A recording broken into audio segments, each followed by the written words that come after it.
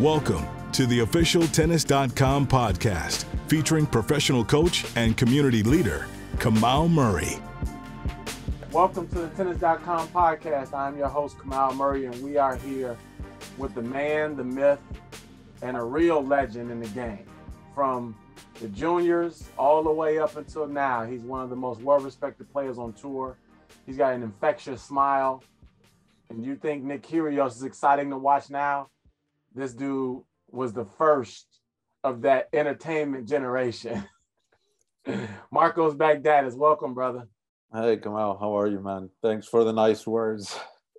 Man, you are a legend with the hair. You know, I was talking to Pat Cash a few months ago, and he talked about he was the first one to take the bandana off and throw it in the stands, right? And then you, Grigor, Rublev, now that's like a thing, but like he was the guy that started it, right? Yeah. But you're famous for your hair, and after the match, you know, they used to say you had the best hair on tour. I don't know if you know that. I never heard that. Yeah.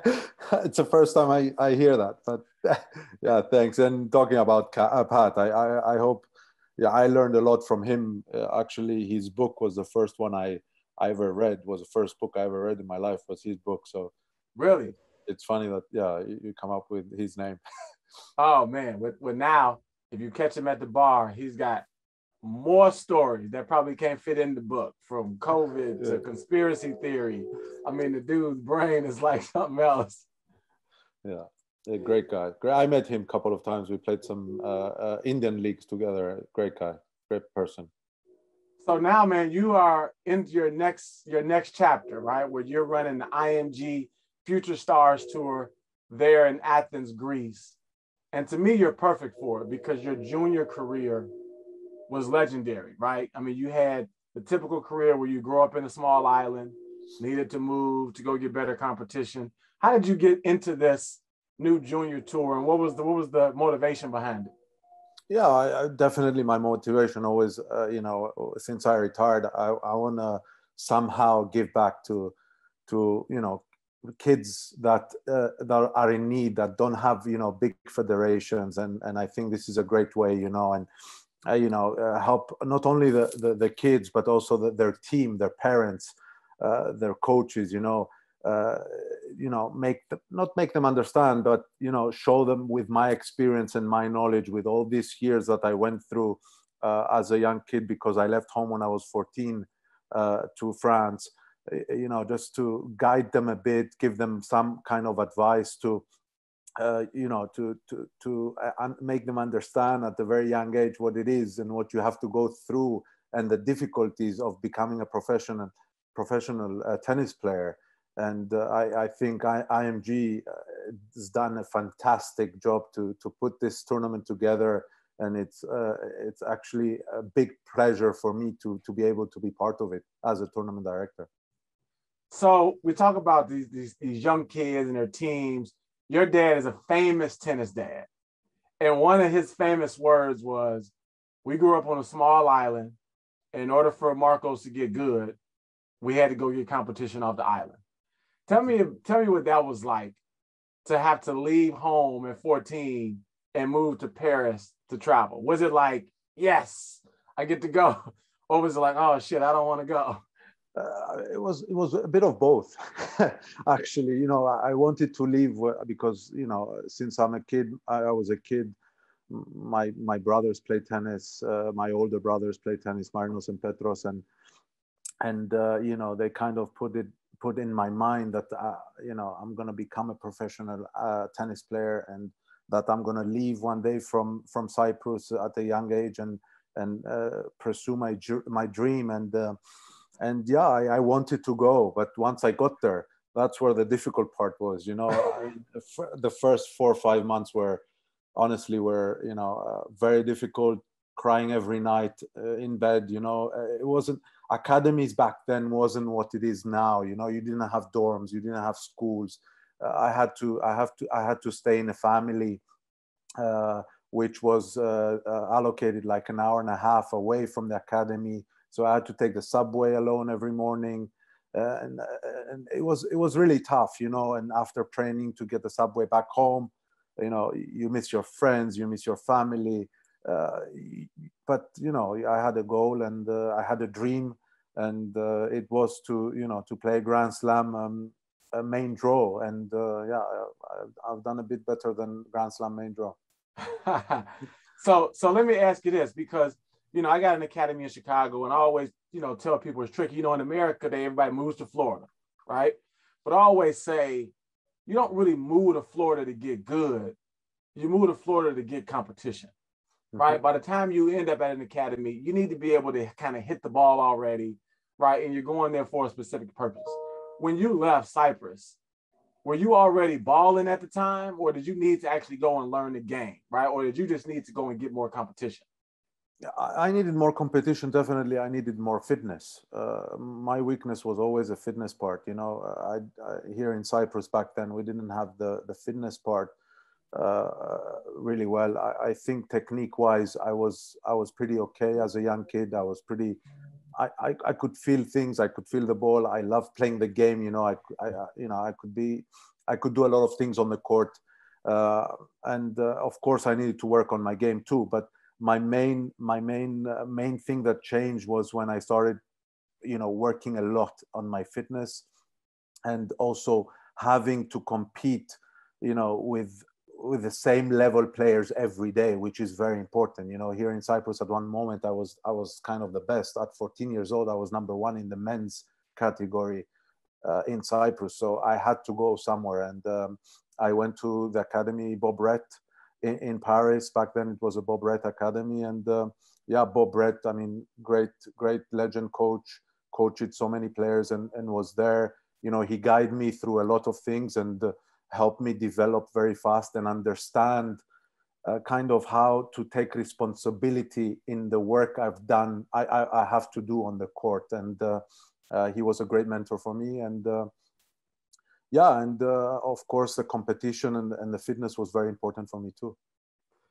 So when you have this tournament coming up, right, with the 12s, what'll be your message, right? You're going to probably have, you know, 64 of the best kids, right, from across the country. What are you going to look for? Not only just the winner, because sometimes the best player or the best talent doesn't end up winning the tournament, right, at 12 years old. So what in your mind is going to be like the differentiator between these 12-year-olds? First of all, I mean, the message I want to give out to these young kids: talent without work is nothing. And I think that's very important. And for me, it's to make them understand. I mean, make them understand. Let's say that every day is a learning process. It doesn't matter if you win today the tournament, one of the best tournaments under 12. You know, if you want to become a professional tennis player, you need to plan. You need to sacrifice. You need self-discipline. And you need to work hard. And for me, those are very important things, that the earlier you understand them, which I was lucky to understand at a very young age, the better it is for you. And yeah, that's a big message that I you know, as Marcos, as a person, I want to give back to the young kids. Of course, there are other, you know, technique, different issues. Everybody has, you know, his own you know, story to write and the way he wants to write it. But, you know, it's just to help every individual as much as I can to achieve their dreams. So out of all you just said, the thing that just popped out of me is self-discipline.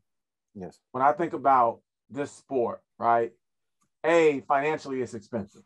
So you can't only be improving when someone's on the court telling you to improve, right? You got to be like, grab a basket of balls and go serve. You know what I mean? You got to be sort of self-disciplined and police yourself, especially when you start transitioning for the tour. So you won the Junior Australian Open, right? And again, this is like why you're the perfect person for this. You got Tsonga, Monfils, all these people sort of in that class of juniors at the time. Tell me what that was like, because, you know, I think when I think about kids, I think we all say we want it, and we all like maybe think we can do it, but you never really know, right? And very few people actually believe the stuff that they say, right? So when you won the Australian Open, was it like, oh, man, I knew I could do it? Or was it like, whoa, how did this happen? I think when you set a goal and you believe it, like, I mean, I did with my team back then, to win the Australian Open or to win a Grand Slam Junior was a goal. And if you don't, I mean, if you go there and you win it and you're surprised, then it means you kind of didn't believe it. It was like something. So what I said after the Australian Open was, when I won the juniors, was, this feels good, you know. I want more of this feeling.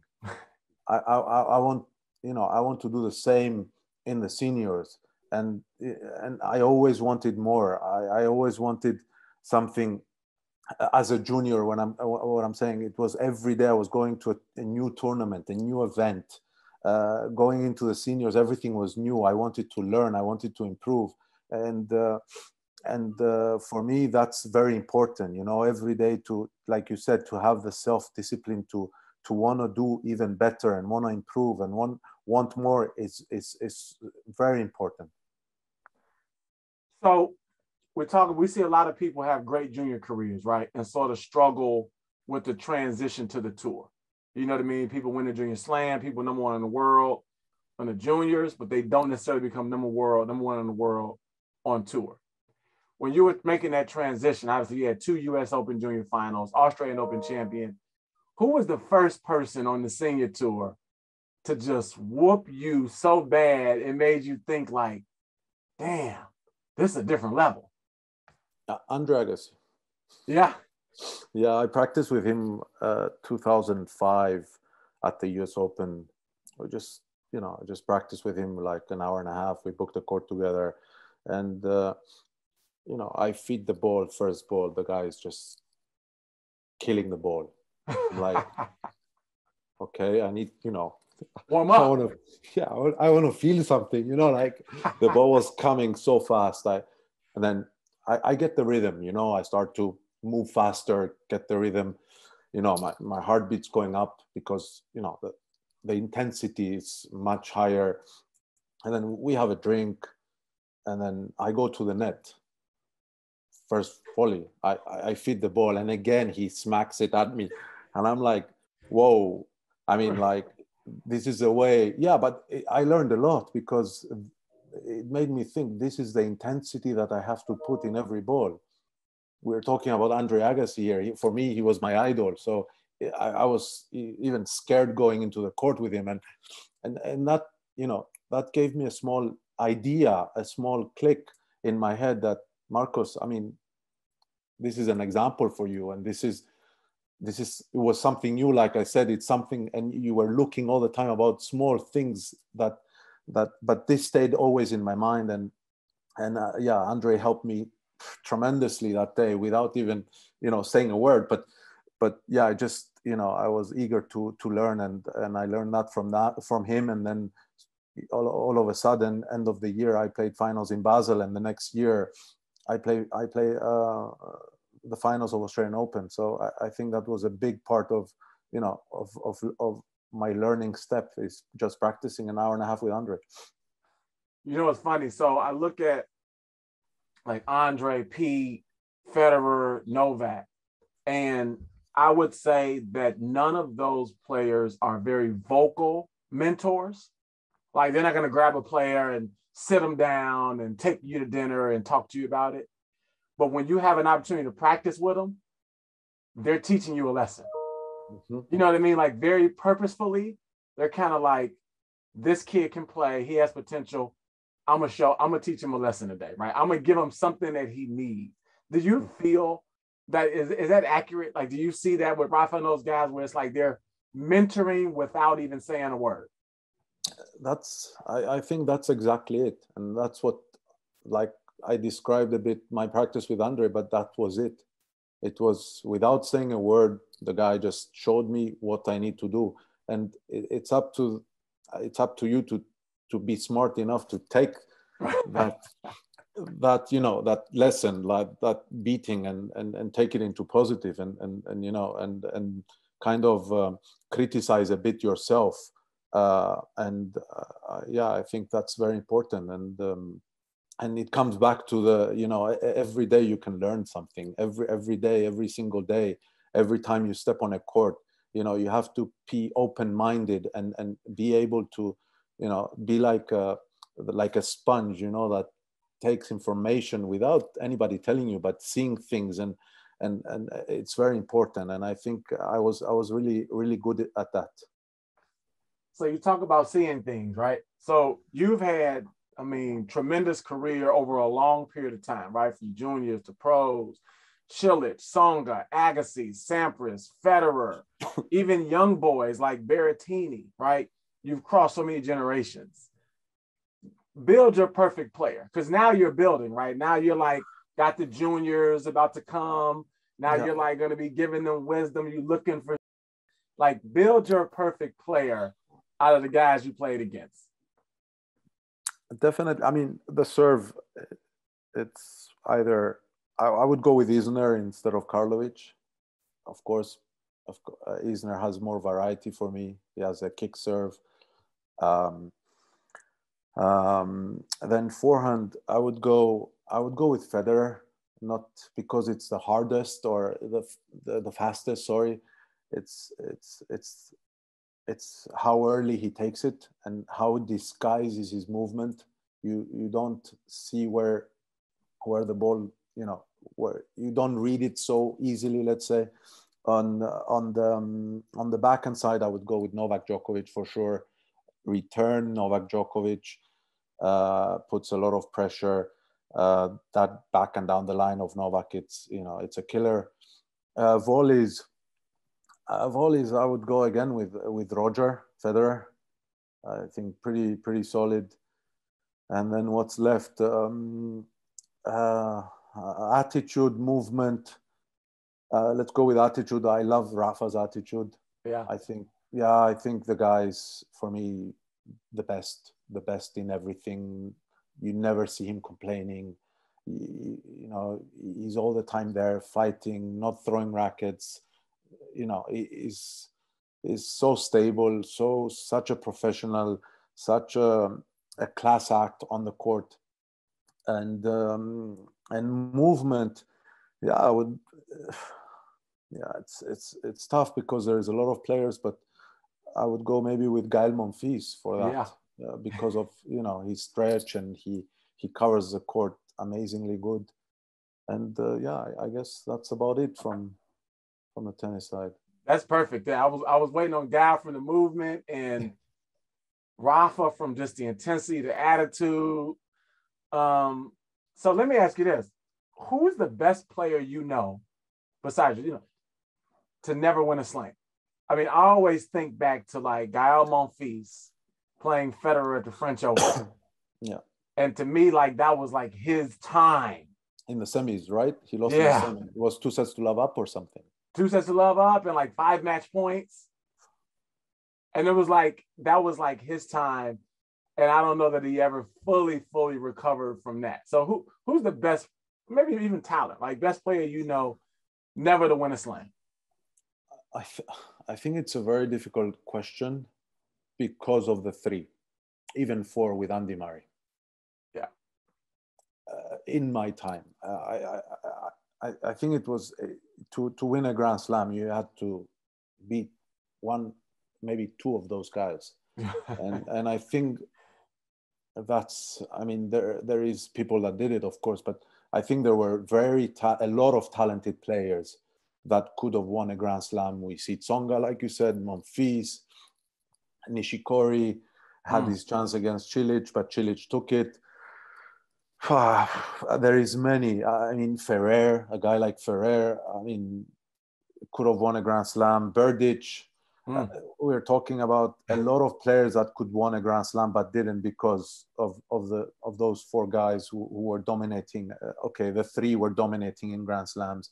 Andy Murray played so many finals, but so it's a difficult question. I think there is a lot of them, and still now you see last year there's so many talented guys like Zverev, Tsitsipas, and they cannot go through Djokovic still. And now we see Rafa. I mean, Djokovic's not playing. Rafa comes back and Rafa wins the Australian Open. So you can imagine the level these guys are. It's just a joke.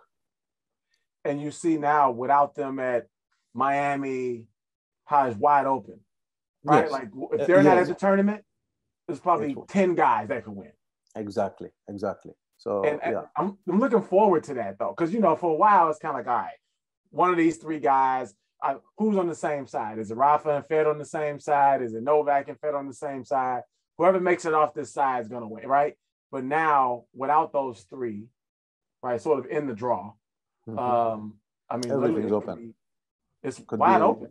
Yeah, it could be 8 or 10 guys, definitely. I mean, able to win a Grand Slam. So you did a stint where you were coaching for a while. Tell me about how that was. Very little while. Very little while. Yeah. Tell me about how it came to be and what that experience was like. Because coaching for me is a passion, right? I love coaching, but it's a challenge, right? Because especially at this level, you're not in full control. You're kind of working for the player. The player's the boss, but you're trying to boss them around and work with them and help them. But at the end of the day, they can say, you know what, go fuck off, right? Yeah. So tell me about the little brief coaching stint. I loved it. I mean, first of all, I was lucky enough to train with Alina, which is an unbelievable girl. Gael also in the team. And, it was I mean, I did like 15 days of off season with them because we kind of decided it late and then went to Australia with them, and it was lovely. Unfortunately, COVID came, and with 3 kids, it was very difficult for me to travel anymore, and I needed to schedule, and it was very difficult to have a schedule during the COVID times. But yeah, I loved it, and I would love to try it again or do it again, and I learned a lot, how to, because I think it's important you control your emotions a lot. You're laughing, so you know what I mean, right? So so yeah, it's important to control the emotions. I think it's something different. It's something that as a person I want to improve in that, of course, and the more you go through it, the more you improve, of course. But yeah, I just would love to do it again because it's something that motivates me and something that I love. And of course, working with a player, helping him, it's something important for the next chapter of my life. It's funny you mentioned, and this is like a sign of a good coach, right? You mentioned the need to improve even as a coach. And like now, I look back, and I've been coaching since I was 17 years old, right? I look back at my 17-year-old self and was like, damn, I sucked. You know what I mean? Like 42 now, but it's like, man, 10 years ago, I sucked as a coach. Like I wasn't that good. You know what I mean? I didn't really, talking too much or not talking enough or not speaking at the right time or not, I was like, wow, it's like you really sort of evolved, right? You had the chance to work with Patrick back when he was first starting. How would you rate Patrick then versus now? It's tough because Patrick, I mean, he wasn't actually my coach. He was never my coach. I had always a coach with me who traveled with me, when I was just at the academy, Patrick would, be there. I worked with Patrick, let's say maybe 2 or 3 weeks throughout my career in some tournaments when my coach couldn't come or, family issues and that. So, but I think he evolved a lot. I think he's doing great things for tennis, for young kids. And he has a very good, he has a very good marketing team that, does very good in the marketing. But, I think he also must have improved a lot. I didn't speak to him for a long time. And from what I see, I mean, he's having great players next to him. And, he's becoming the coach he wanted always to be. So I got 3 kids, right? Daughter, 2 boys. I did a talk with Macy, and you think about all these great coaches, and great players whose kids don't play, right? And I always say my kids are kind of like, I don't want to play, right? Because I think it takes daddy away, right? Tennis takes daddy away, and I got to watch him on the TV when I want him here, right?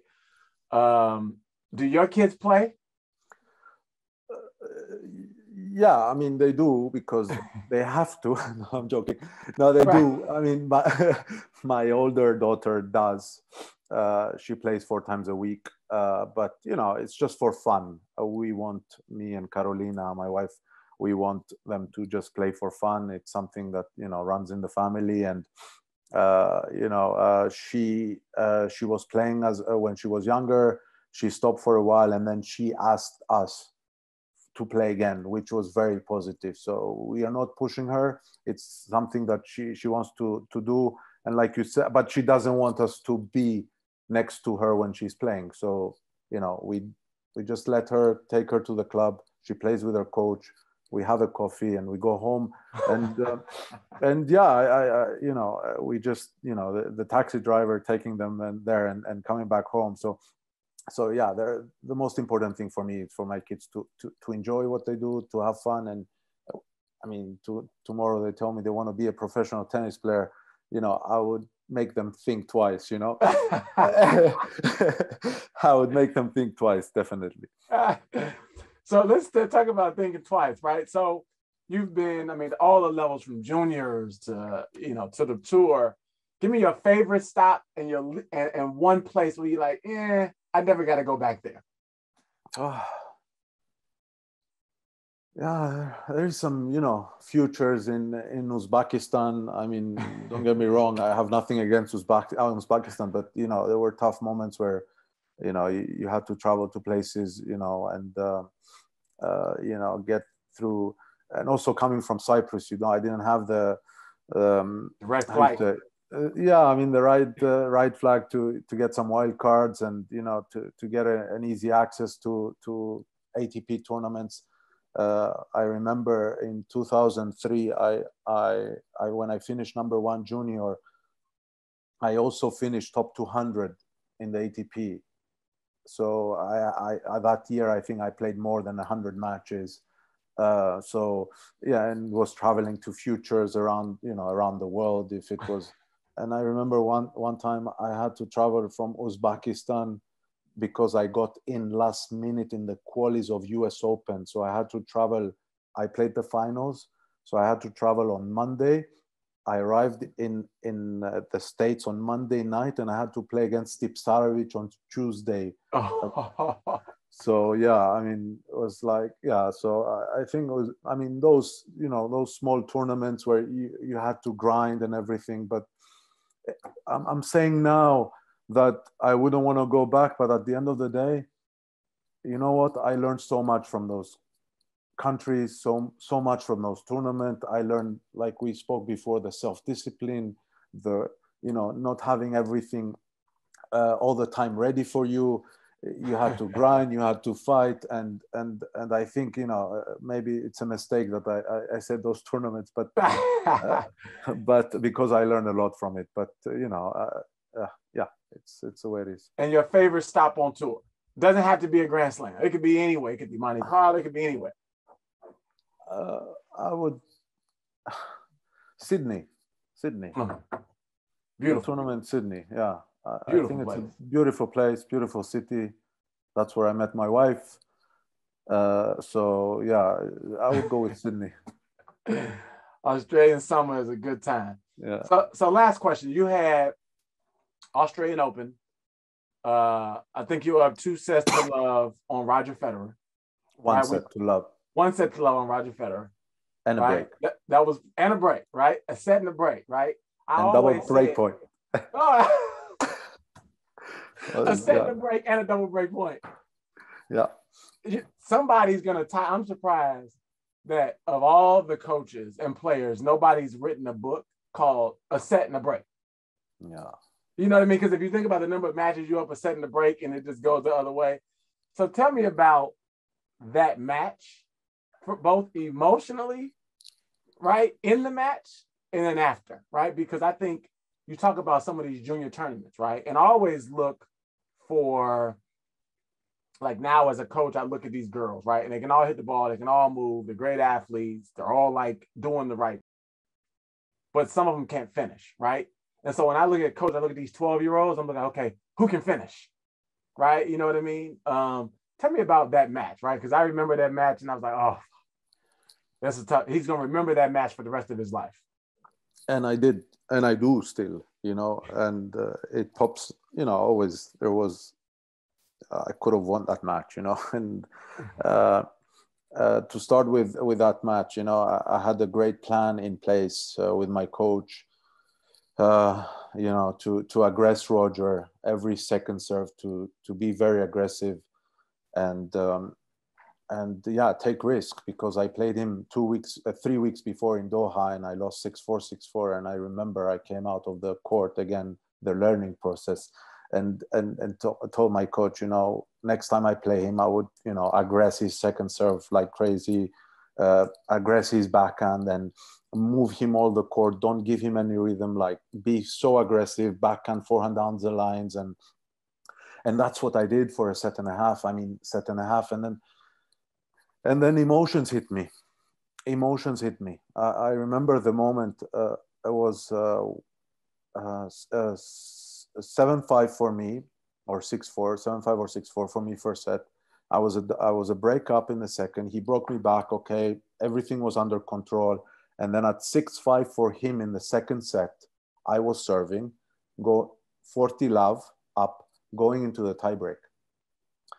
And that's where I start thinking, like, if I go to the tiebreak, because I was winning my service games easy, and he was struggling a bit, I'm 2 sets to love up, and I start thinking about the future.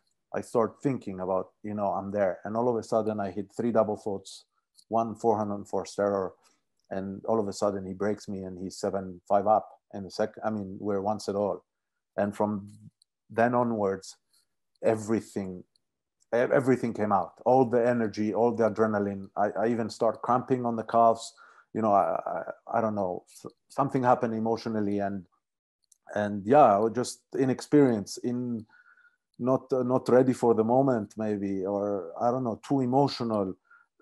Something happened there, and the thing is, when you start thinking in these big moments or any match, if you start thinking future and you're not at the moment, you're not at the present time, it slips. It slips away so fast that you cannot control it. Yeah, I remember that. But that's why you're the perfect person to do what you're doing now, ushering the next generation into this sport, right? And identifying them young. One of the things I would like to see in the U.S. is more of what you're doing, right? The IMG, the Future Stars. How do we get one of those here? Because I feel like we have, USTA, 12 and under, 16 under, 18 and under. And these kids in the States, they think they're so good until they go overseas. You know what I mean? It's like it's in every country. It's in every country. Yeah. So we need you to bring this event to Chicago, and we'll find every good 12-year-old and bring them. You know what I mean? Because I think exposure, right? You talk about you being on a small island and getting out and seeing the big world, right? It's just, getting exposure, bringing us kids. But I would love to have you bring that event to Chicago, so we can get some of these 12-year-olds who don't even know about this event. There's so many people who don't even know about this. Now, how did you all pick the kids? Yeah, it was IMG. They have a committee where they all the kids can send videos to IMG, and IMG has a committee where they choose the best, what they think, the scouts and the committee and the ex-coaches, they choose the best videos, and they invite the kids over to this event. It's 24 boys and 24 girls under the ages of 11 and 12 years old, under 12. And they're once they get in Athens, everything is covered for them. Hotels, accommodation, food, and they have some fun activities. There is how you say, like an exhibition match between Alcaraz and Hurtzak. There is non-tennis activities also, like night movies, treasure hunts. I mean, you know, and there is always like, I mean, there is also some workshops with famous coaches that come and do some workshops. So, you know, they interact with not only the tennis players, but also their team, their parents, you know, to kind of guide them guide these kids and their teams into the professional sports of tennis. And yeah, there is a lot of things outside the tennis court that will help, you know, every single one of the persons that are there to have an understanding of you know, what's going on in the professional world. Well, man, it's been great having you on. I appreciate the time. I want to wish you luck with the event. I think it's what tennis continues to innovate and try to find ways to grow the sport and like make it bigger and better, like basketball and soccer and that kind of thing. So, you know, you've been a gift to the game on the court and now continue to be a gift to the game off the court. So I want to just take this opportunity to say I appreciate you. I enjoy watching you. I used to love the long hair, even though I never had any, right? Why don't you try the beard? Oh, I'm trying, man. It's like, you know, I'm trying, you know. Oh my God. Well, man, I hope to see you soon, brother. I want to wish you luck, man, and all the best. You too, man. Take care, and I hope to see you soon somewhere. This has been the tennis.com podcast with the legend Marcos Baghdatis. Thanks for listening.